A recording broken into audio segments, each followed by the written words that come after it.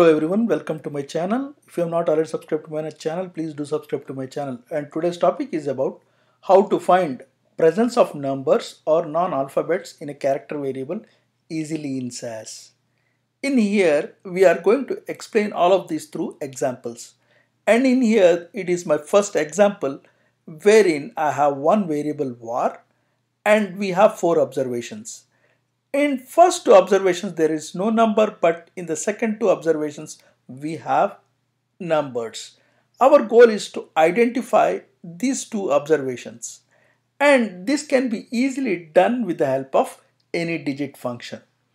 Any digit function, what it gives is it gives the position of first occurrence of digit. And in here, one important thing to remember before going into details is here we are trying to find any number, not a specific number. If it is a specific number, we can use something like a find function. But when we want to find any digit, we need to use any digit function. Now let me quickly run this step along with any digit function wherein I'm using this data set and also this variable, and also let me proc print I'm creating in here.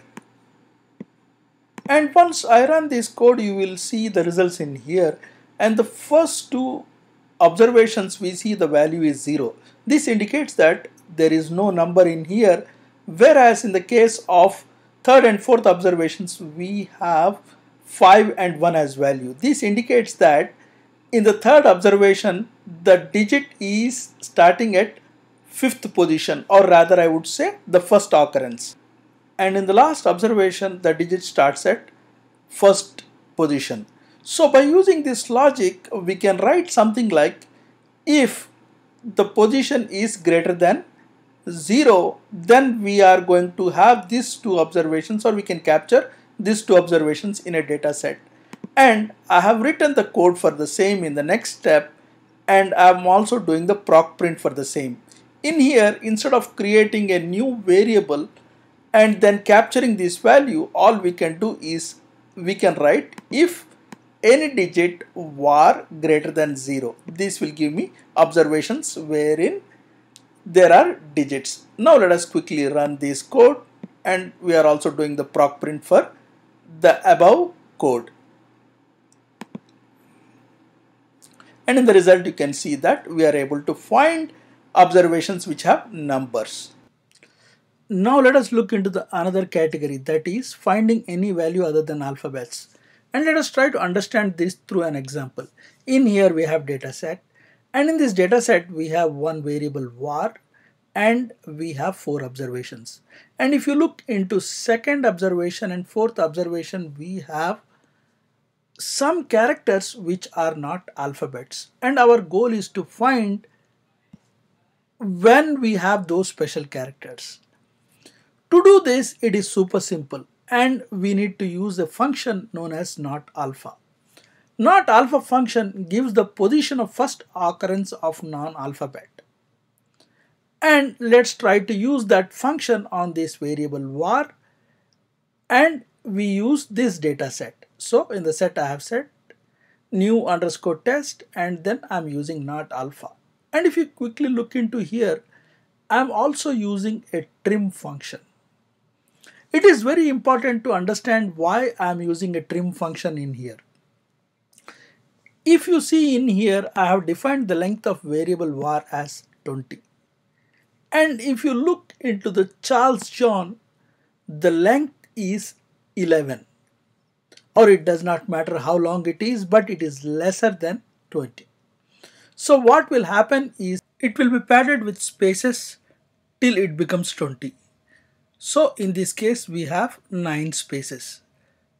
And if we are not going to use trim, what will happen is it will find, or our not alpha function will find the space, and it will say that not alpha character is present at 12th position, and we do not want that. When we use trim, what it does is it removes all the spaces, and then we just have Charles Shawn in here, and we can apply our not alpha function very nicely.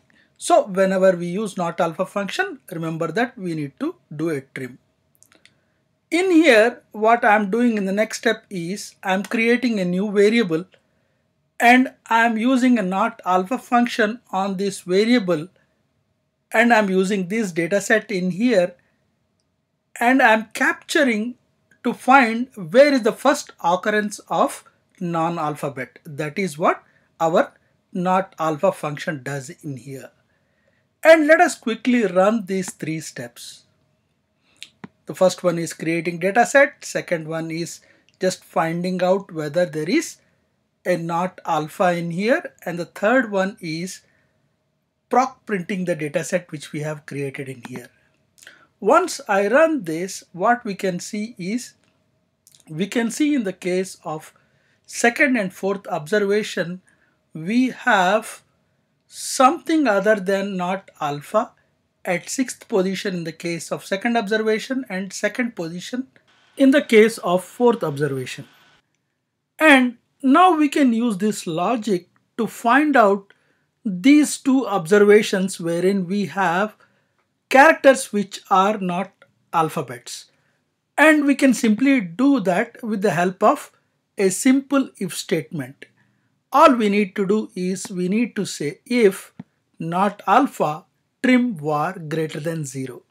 So we will find those observations wherein we have anything other than alpha greater than 0, means second and fourth observation. Now let us quickly run this step and followed by a proc print. And once we run these two steps, you can see that we were able to find two observations which have other characters other than alpha or alphabets. Now, before concluding this topic, I would like to comment something in here. There are many other functions for any, like any upper, any lower, any space, any print, any punct, etc. And also they have their counterparts for not functions like not lower, not space, not digit, not CNTRL, and many others.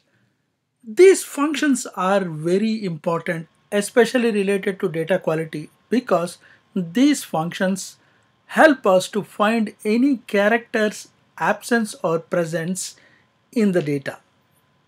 That's all for this topic. If you have liked this topic, please give it a thumbs up, share and subscribe. Thank you.